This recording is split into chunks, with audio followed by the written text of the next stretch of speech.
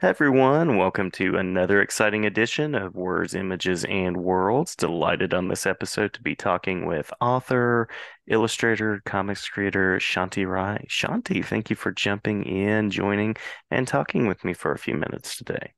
Thank you for having me. Absolutely, my pleasure, my pleasure. I will mention the book that I know you best for here at the beginning, and that is Sennen from Avery Hill. I really enjoy a lot of what Avery Hill publishes and was just overjoyed to discover them and the work that they produce. So sending great affection for that book. And I'm curious by means of a first question, what makes comics this unique way to tell a story for you? I think it's kind of, for me, it's the perfect combination of like novel writing and Mhm. filmmaking. I used to be really into filmmaking, and before I went to uni and started working on comics and things, I was looking to get into film and specifically editing. And I think comics are like it's like a film put out onto the page, you know? And Mhm. when you Mhm. watch films, you kind of can see exactly the exact same shots happening in a film as you see on a comic. And for me, that just tickles my brain. It's just like the perfect medium, I think. And you can do such interesting things that you can't do with a novel, um, visual storytelling wise. Mhm. Mhm. So I think that's why I came to it. For me, it's ideal. I think because I also it can be difficult to keep your interest. I have, an ADHD brain. And it can be difficult for me to get through a novel sometimes. But with a comic, like there's never been a comic I've not finished in a couple of hours, you know? Once Yeah. I'm in it, I can't stop reading because it's just so captivating.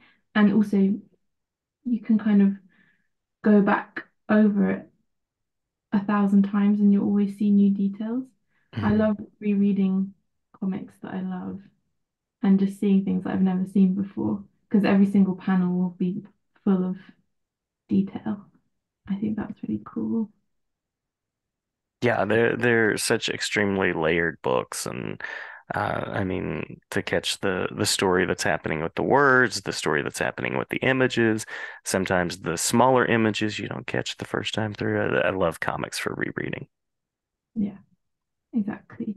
And there's stuff that I've forgotten that I've put in my comics sometimes. And I'll go back and I'll look in the background and I'll be like, oh yeah. Because I often will put references to songs that I'm listening to or a book that I've read or whatever at that period in my life. Mhm. And because like with Sennen, it took me 4 years. Um, And so I'd completely forgotten doing that. And I'll go back and I'll see something and be like, oh yeah, I remember that period. It can be a time capsule like for the author as well. It's quite nice. Yeah. Yeah, yeah. Well, and that also speaks to sort of the time frame that goes into creating a 4-year period to create a book because there is so much detail, there's so much artistry at the story level, at the visual story level, at all of the story levels. So, uh, sending appreciation in that way as well. Yeah, thank you. Yeah, it's difficult. I Mhm. think it took me a lot longer because I got sick about a year in. Mhm. And so my process slowed down massively. It took a lot longer. But yeah, it is quite a labor intensive process, especially if you're writing and drawing at the same time. Because you have to have not only solid script and dialogue and whatnot, but then you're also having to create like 100 pieces of art to go along Mhm. with the script, you know? So yeah, Yeah. Do you have favorite tools, favorite media to work with when you're creating?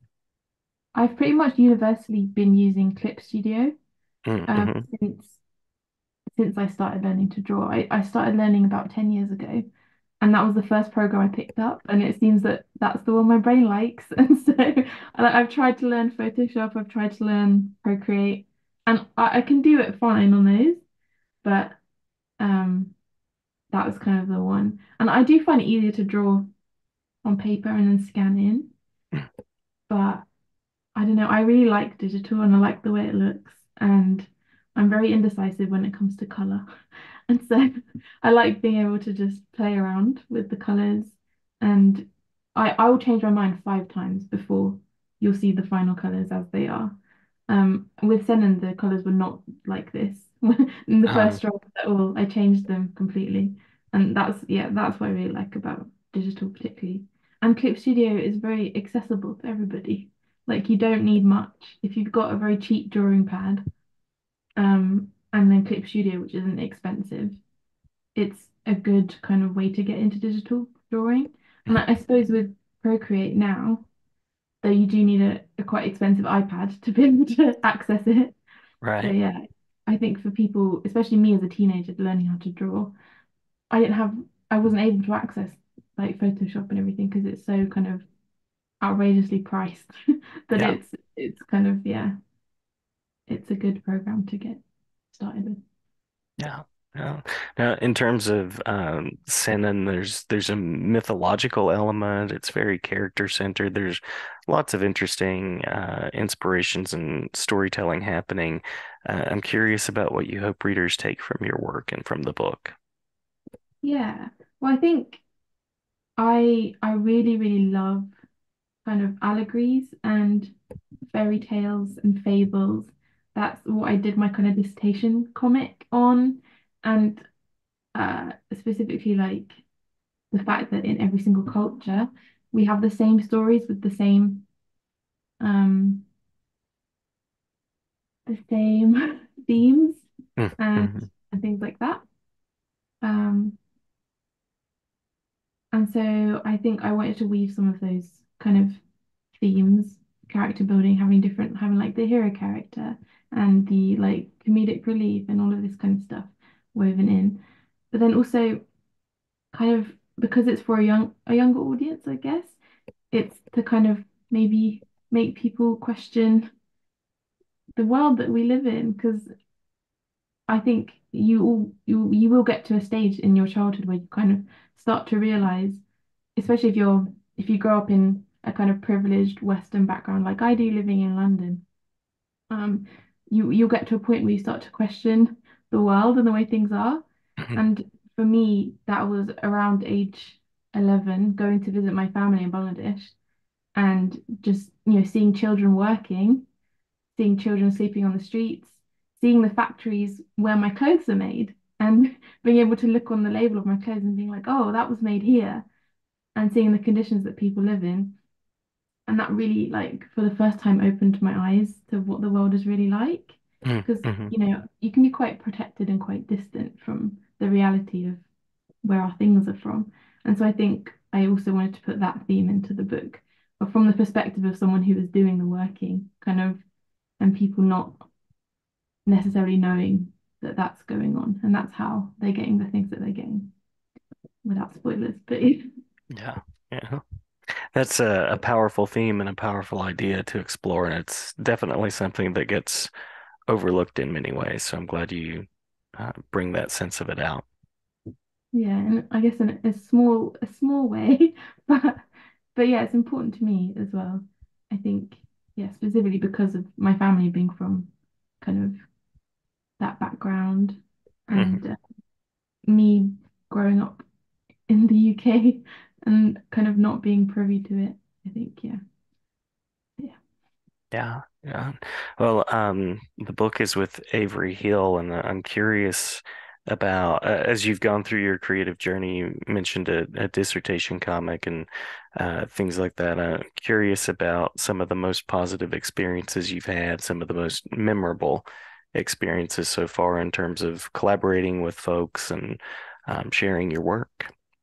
Yeah. Well, I think the comic scene in general, I suppose I don't have much experience of it outside of the UK, but the comic scene in the UK is so welcoming and so kind of supportive. From the get-go, I created my dissertation comic, and that's how Avery Hill found me. And then and that's how a few other I think they found me through Broken Frontier, Hmm. Hmm. which is like a comics review kind of situation. And that is kind of the epitome of what the comic scene in the UK is like. Broken Frontier will kind of review really, really small comics makers. They'll go to kind of graduation shows and whatnot and kind of put people on a pedestal that might not necessarily have had any foot in the door before that. Mm, And the whole thing is like that. Like everybody I meet is lovely. They're all willing to like give you opportunities, and it can feel a bit daunting if you're not kind of in the network to get into the network. But it doesn't take much to get in. All you have to do is be like, I made a comic. Can you read it? And mm, someone mm. will. And someone will inevitably be like, wow, this is great. And they'll read it and they'll maybe review it and maybe recommend it to someone. And that's been the most surprising thing for me. I thought it would be so much harder and so much like I didn't think it was going to be as supportive as it is.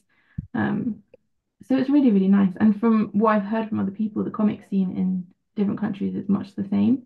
I think Mm. because it's quite a small section of publishing, it tends to be very like friendly and welcoming, and yeah, it's really nice. Cool, very cool. Yeah, yeah. That's the impression that I've gotten from most people that have talked with me. So that is wonderful. Glad that you found the space to create. And by means of a final question, I'm curious about what currently has your creative attention. And I always ask about online spaces or places where people can go to follow what you're doing, social media, that could be conferences, anything like that that you'd like to mention for listeners. Yeah. Well, for my what's got my creative attention currently, I've been rereading um Sleeping While Standing by Taki Soma. Mhm, That's also mhm, from Avery Hill. And I read it when it first came out and it was great. And I recently reread it because I'm starting to write a comic about my experiences with fibromyalgia. And Taki Soma has MS and she kind of did a bit of work on that in her like comics anthology. Wow. Wow. And it's just great. Like it's so brilliant to be able to kind of see someone's journey from that perspective. And also her life is just crazy. And so like reading that book is just like, wow, I can't believe all this stuff happened to this person. But she's brilliant and like her voice is just great. Um and also I've been rereading Palestine by is it by Joe Sacco?